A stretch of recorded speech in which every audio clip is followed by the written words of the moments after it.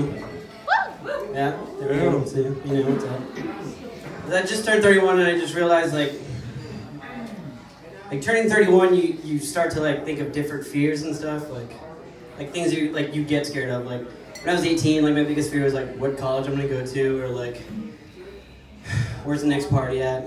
21, just like hope I don't get too drunk and like crash, or like I joined the military, so like another big fear was like going to Afghanistan and getting raped. It's okay.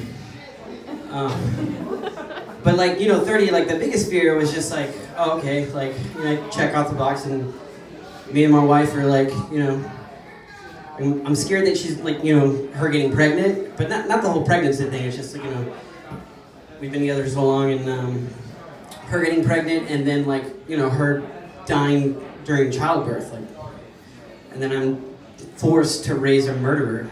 I don't want to raise a murderer. Anyways, speaking of murderers, do you guys think Casey Anthony like celebrates Mother's Day? Like, cause like once a mother, like always a mother. Okay, I'm sorry. Let's go on. So, anyways, took a test. The results are in. I am a Ravenclaw. See? So I thought that was like a false positive, so I like created a fake email and took the test again. Ravenclaw. Fuck! So upset. But yeah, I started reading like Harry Potter. I'm like on the second book, and like it's pretty good so far. And I realized one thing. It's like Harry Potter fans like love Harry Potter. Like they do. Like, and if it comes to hanging out with like Harry Potter fans or Christians, I'd rather hang out with Christians. Cause like there's only 2 books.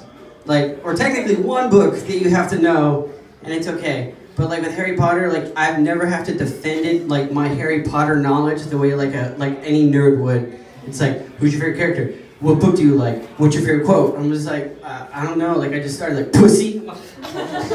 Alright, like Christians don't like cut. Like I don't carry a Bible around at Starbucks, and I'll have some like dude coming up to me like, what's your favorite Psalms? What's the first commandment? And who's your favorite character? Like it's I don't know. Like. That's it. But realized I work a lot of weird jobs. My weirdest job was like I worked at a funeral home, and people who like didn't believe me at all, they'd be like, "Hey man, can you come like it's Friday night, like come hang out?" I'm like, "Nah, it's okay. I'm working at a funeral home." Like, dude, if you don't want to hang out, like just don't hang out. I'm like, no, like seriously. But like the one thing I did learn working, like you should not try comedy at a funeral home. It does not work, because like they would come out and I would just be like, so what's the vibe like in there? It seems pretty dead. And the lady's like, that was my son. I was like, okay. Here's your car, you can leave now. Like I was a valet, so that's the even weirder part. Like tell people you're a valet, they're like, okay. But anyways, I digress. So I realized like I'm still really bad at taking advice. Like super bad, in the sense of like with my iPhones, like my friend, and you know how like when it gets to like 20%, like iPhone's like, hey man, you should really go charge me, and you're like, fuck you, never tell me the odds. We're gonna text, I'm gonna do some YouTube, I'm gonna watch some Netflix, I'm gonna Insta post, and then the 10 seconds comes on, like the 10% left, and you just basically, fuck you iPhone, like we're gonna ride this through, let's go. And that 10%, you should really look for the cord, but like you never do. You just kind of, just whatever. And then 2% comes. And then when the phone dies, that's when anxiety kicks in.